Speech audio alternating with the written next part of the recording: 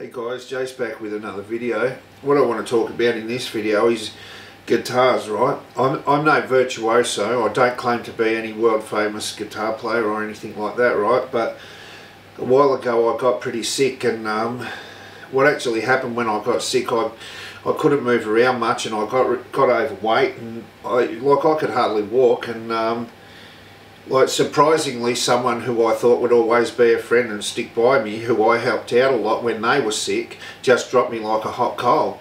Yeah, and just blocked me and just ignored me. But anyway, that's another story. But what I want to talk about in this video is guitars, right? Because I started playing the guitar again as a hobby. I'm no virtuoso, I'm no world famous guitarist or nothing, right? But I've always had a bit to do with guitars, you know. I've just got into it a lot lately, and the main thing I want to talk about is like buying guitars, you know. Like people who watch my videos will know that I've got some expensive guitars, you know, good guitars. But the reason that I always use this Fender Squier as my guitar when I'm doing a video, I mainly use this guitar when I'm trying to demonstrate something, because you don't need to go and buy a $2,000 or $3,000 or $10,000 guitar to play the guitar, right?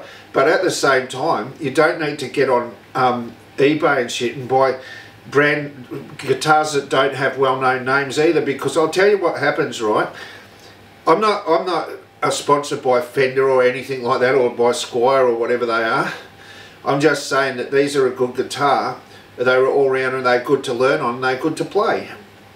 If you keep buying real cheap guitars, what will happen, like what happened to me, you'll get so used to just pressing on the strings and stuff so hard to try to get a good sound out of that guitar, that when you do get a good guitar, it'll just sound shit, because every time you press a string it'll go out of tune because you're pressing it and pulling it so hard, because that's what you've had to do to get a sound out of the cheap guitar, right?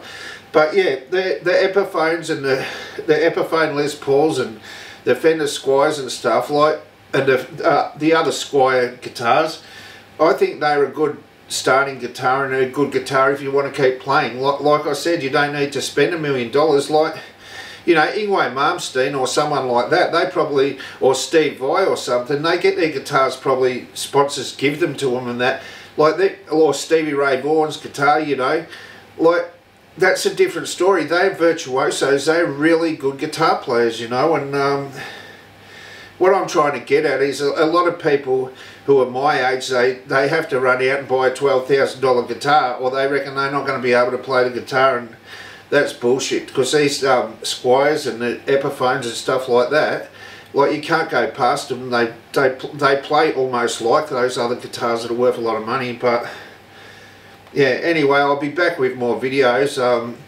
Yeah, I just wanted to talk about that.